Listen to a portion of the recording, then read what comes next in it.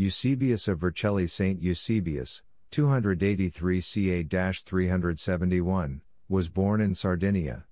He was a church reader, and in recognition of his piety and devotion, he was appointed Bishop of Vercelli in preference to other esteemed candidates. As bishop, he led his clergy to establish and embrace a monastic lifestyle. Saint Eusebius was exiled, firstly to Syria and later Egypt, and tortured for refusing to condemn Athanasius, Bishop of Alexandria, on matters of Arianism. In 362, along with other exiled bishops, he was allowed to return to his Pastoral See.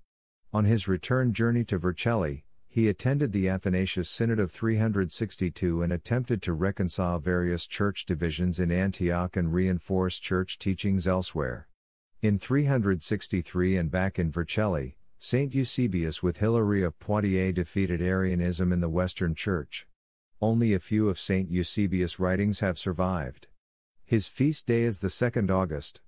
He is the patron saint of Vercelli. Pray for us that we will speak the truth and strive to avoid all conflict. Glory be to the